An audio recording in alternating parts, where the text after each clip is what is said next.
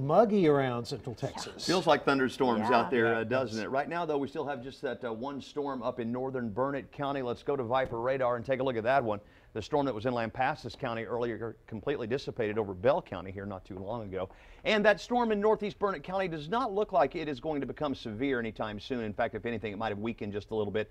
Maybe some pea-sized hail in that. You're getting some pretty good downpours briefly there from east of Lake Victor over toward and east of the Watson area. And another little shower trying to develop there in southeast San Saba County, moving over toward Lomita, but that is just a shower, not even any lightning. And that one, we do have a severe thunderstorm watch effective until 9 p.m.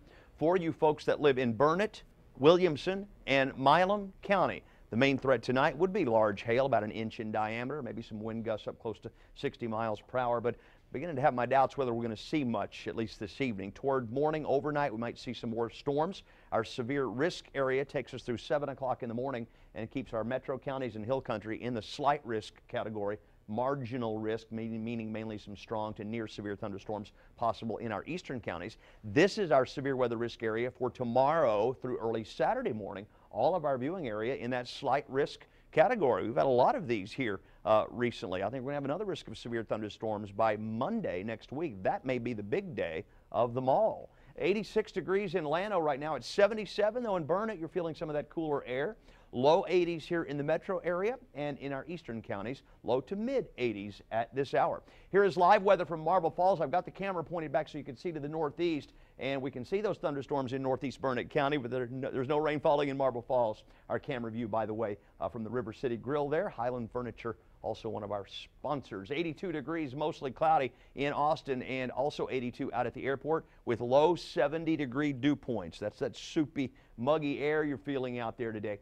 Winds are 5 to 7. The sun will set at 8:03 tonight. The mold is still high. The oak has stayed low, though, the last couple days, back down into the medium category anyway. Pecan and grass low.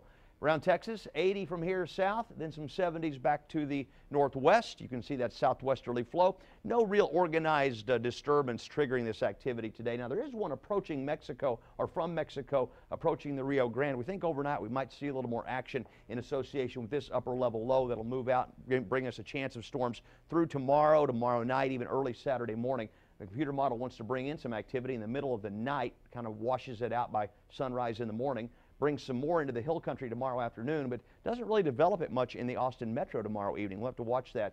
And then tries to bring one more round in Saturday morning. Not so sure about that, but if it does rain early Saturday morning, it won't rain long. The rest of the day will be beautiful.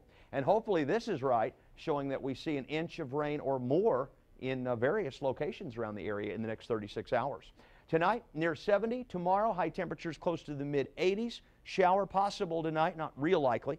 Tomorrow, a better chance with a high of 84. A 60% chance of thunderstorms, some potentially severe tomorrow or tomorrow evening. A 20% chance of rain Saturday morning, and then again late Sunday. I think most of the weekend is going to be fine. Just a little hot. We're up near 90, and I think we'll probably see another severe weather risk on Monday.